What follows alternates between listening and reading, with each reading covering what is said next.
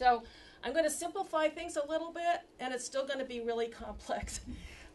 So first of all, just some overview about where I'm going with this.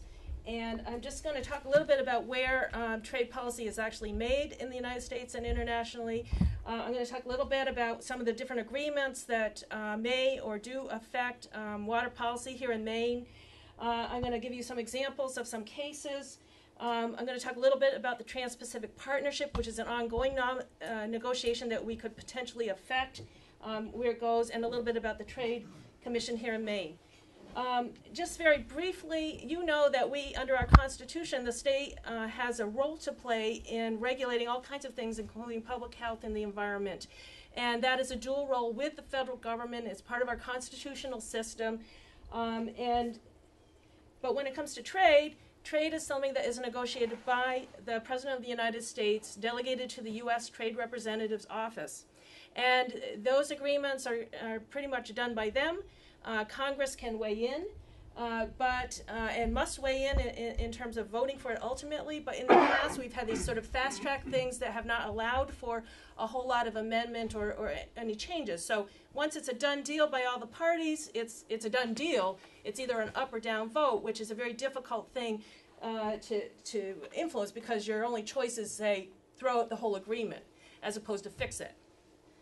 So just a little bit more about the process. It is a secret process. I am a cleared advisor. I'm one of only 2 state legislators in the country out of about 600 or 700 cleared advisors who are almost uniformly corporate attorneys. I get to see the text that the U.S. government is thinking of offering. I get to offer comments, which by and large I don't think they take into consideration, but sometimes they may. But I can't tell you what I saw, and I can't share text with some real expert on the particular policy area that I've seen. I just do the best I can. Fortunately, I've been in the legislature 20 years and served on multiple committees, so I know a little bit about a lot of things. So this is the list of who is mostly writing our trade policy, which are all these industry committees, and we're not talking about small businesses. These are, the pharmaceutical industry and pharma. These are the tobacco industry, these are the water industry, and everything else. And these are also other committees that are mostly industry. So Maine has a Citizen Trade Commission. It's a great outfit. They've done a lot of work educating the public about some of these issues, and they have done some work on water as well. And we have passed resolutions on trade policy. Okay, getting into water. There's a report that I think is really worth reading, and a lot of what I'm going to say comes from that, but with a little more detail. It's on the web, and I'll give you the link at the end. But Maine has done a report looking broadly at how water can be influenced by this. There's an alphabet soup of different agreements. You've all probably heard of NAFTA, North American Free Trade Agreement. Then there's CAFTA, which is Central American. You've got 2 I get mixed up, the GATT and the GATS, okay? So like one involves goods and the other involves services, and these both may be involved in water policy. And then you have the TPP or the TPPA, which is the Trans-Pacific Partnership. This is what's being negotiated now among 11 countries that have like as much as a big toe in the Pacific Ocean, but it could expand to any country, and we're talking, it could be the biggest trade agreement in the world, basically. And then there's agreements between different countries, just the 2 of us, Australia and the U.S. And Peru. That's a BIT. So there's a whole bunch of rules, and I'm going to kind of mix them up a little bit. Some of these may be in some of these agreements and not in others. Other of these provisions, are in all of them. But just to simplify things a little bit and give you an overall idea of kind of the scope of these trade agreements. They're no longer just about tariffs, okay? They're about actually getting involved in domestic regulations, state regulation, federal regulation. So here's some of the things that trade agreements can do. They can limit state-owned enterprises, and state here stands in for government. So we could be talking about municipal utilities. They get involved in investment rules that give foreign investors or companies different rights, greater rights than domestic companies to go into private tribunals to sort out their complaints instead of the court system. They get involved in takings. We've all talked about takings. We'll talk about some more. Has your property, the value, been taken for some purpose, some other purpose that you need to get compensated for? They get involved in something called minimum standard of treatment, which is really a procedural fairness. Have you been treated fairly? But it's especially used when you change the rules. And then people feel it's unfair because first you were doing this, now you're doing that. You've changed the rules. Again, there's another rule, most favored nation. This is also about granting one advantage to one company but not to another. And again, it comes into the change in rules. And whether first you weren't regulating water, now you are, could come into play. Then, of course, there's the standard limits on things like quotas and import and export duties. And then there's this necessity test that came up in proposals that essentially you couldn't do regulations that were more burdensome than necessary. Again, a standard that we've talked about this sort of thing in the state of Maine. It's a very vague standard, a very dangerous standard. Okay, so here's some of the water rules that we might have here in the state of Maine that could be affected. And this isn't everything. Water extraction, water quality, environmental regulations that affect water quality or water quantity, like mining regulations, whether something's publicly owned or you have to be willing to privatize, procurement, what the state or the federal government or the municipalities might say, we want to only buy water from this, or we only want to do products that have these kinds of policies, that kind of thing. Okay, so here's quickly some of the agreements. The GATT, G-A-T-T, regulates international trade in goods. Under the GATT, bottled water is clearly covered by this. It is considered a commodity. It is definitely covered, but there is a general exception that talks about if you're doing a regulation for the good of the public health or to preserve an exhaustible natural resource, that something that otherwise would be prohibited may be allowed. And in general, most of the legal research that I have looked at has said essentially that most rules in the state of Maine are still okay under this standard. But there is some concern that other kinds of rules dealing with bulk water, for example, might in fact be covered by the GATS in other ways. One of the things that we need to mention about this is this is the WTO. You've probably heard about the WTO. You've heard about protests of the WTO. WTO has been negotiated forever, and it changes. So back, a couple years ago, there was a whole lot of negotiation going on, and there were proposals to do many things under the GATT that perhaps didn't actually ultimately happen. We still have an opportunity for the United States to say we want to cover water under the GATT as a general thing. That hasn't happened yet, but that is something that we need to pay attention to because that is certainly something that could happen in the future in terms of covering bulk water. But in general, groundwater extraction does not appear to be covered by the GATT because it's not a product. Water bottles, product, okay? Then you have the GATS. It's confusing. Okay, GATS is about services. What is a service? This is where you get into things like transportation, distribution. Anything could be a service. Pipelines. These are all services. Providing water in a water utility. That's a service. So you can see that there's many areas where that kind of regulation of these kinds of things could affect water. And again, this is an area where we don't know whether or not the U.S. would ever commit to this. The World Trade Organization says, no, we're not actually doing this in terms of covering water.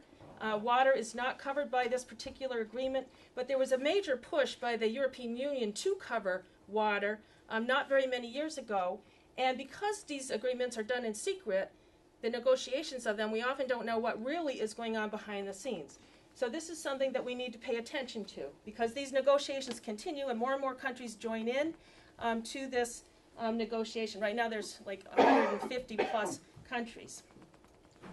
So if the GATS were to cover water, and I mentioned the TPPA, or the Trans-Pacific Partnership, which has provisions on all kinds of stuff, what would that mean? I went to the website to just look at how many water districts we had, and I could not count them. I clicked, this is an interactive map on the web, and I clicked on the Rustic County, and there was about 10 pages, including like campground water districts and everything like that. So we have a lot of water districts. What would this mean potentially?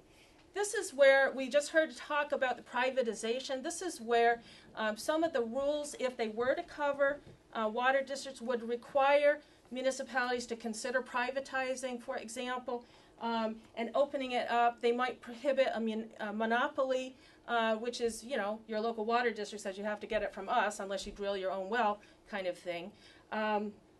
It might prohibit different kinds of regulations that you could have through the PUC or in terms of water quality.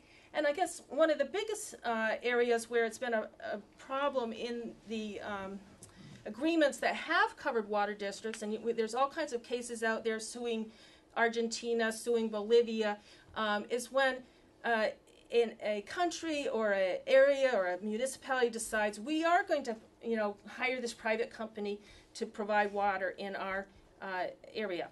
And then they find out, oh my God, this private company has no rules attached, and they have quadrupled, they've increased the water prices by 400%, let's say. This is a Bolivian case. We don't want to do that anymore. We're going to go back to the way it was before, because that actually turns out was working pretty well.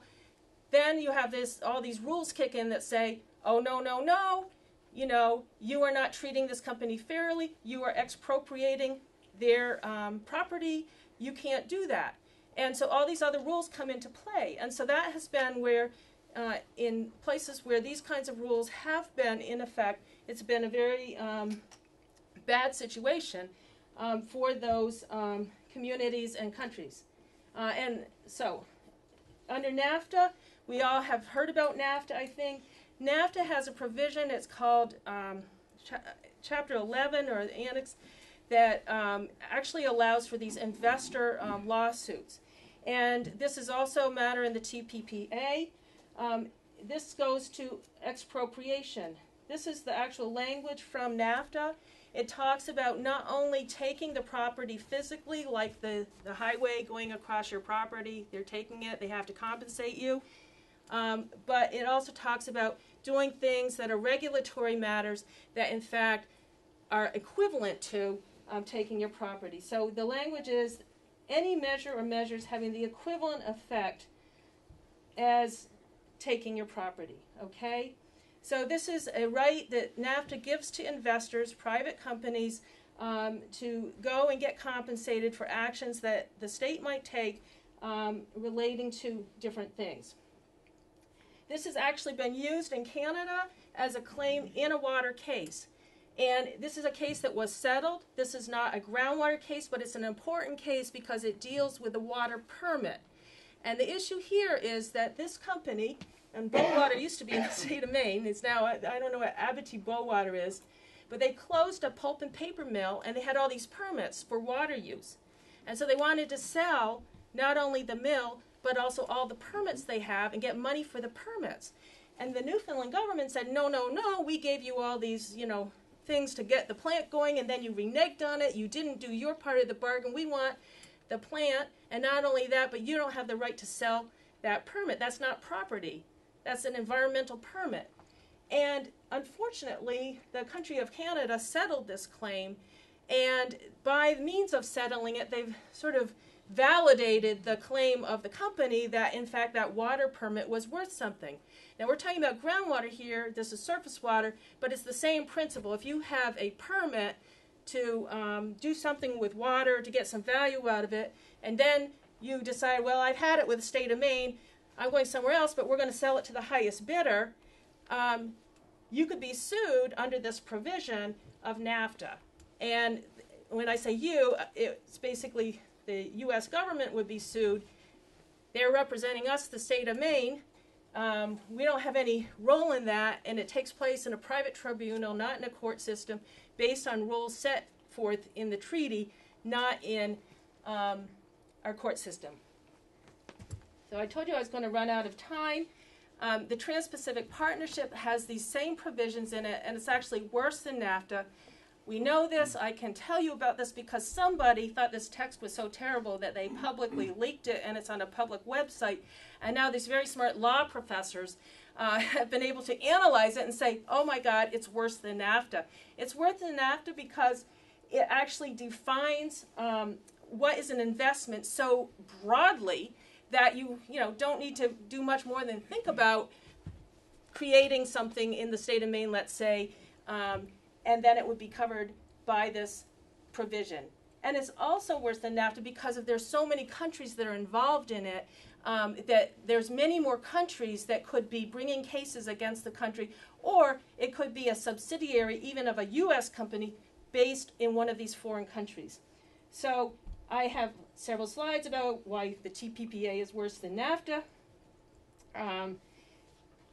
And so just to kind of, I know I'm running out of time, but Sharon, I'll trade you my 5 minutes. So here's what is really a big problem with all of this. And, I listed off all those different standards.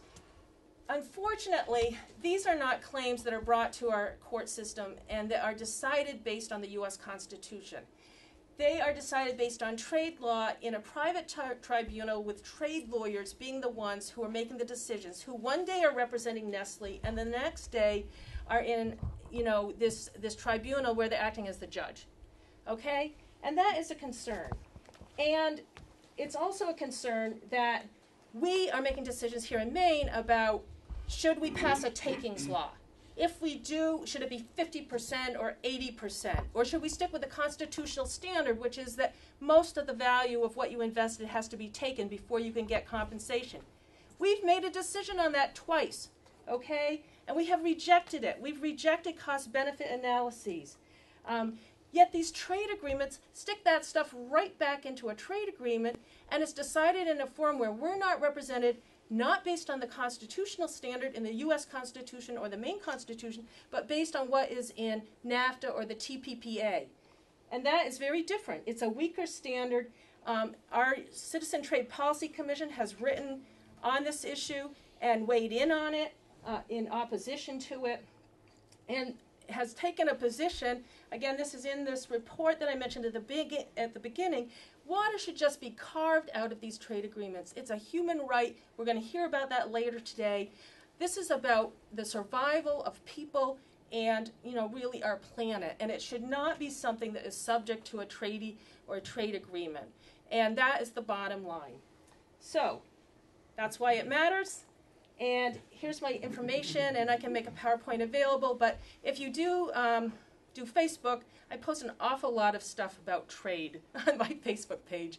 Pretty much that's about half of what I put up there. So if you're interested in this subject, log on to that, and you'll learn all kinds of stuff. Okay.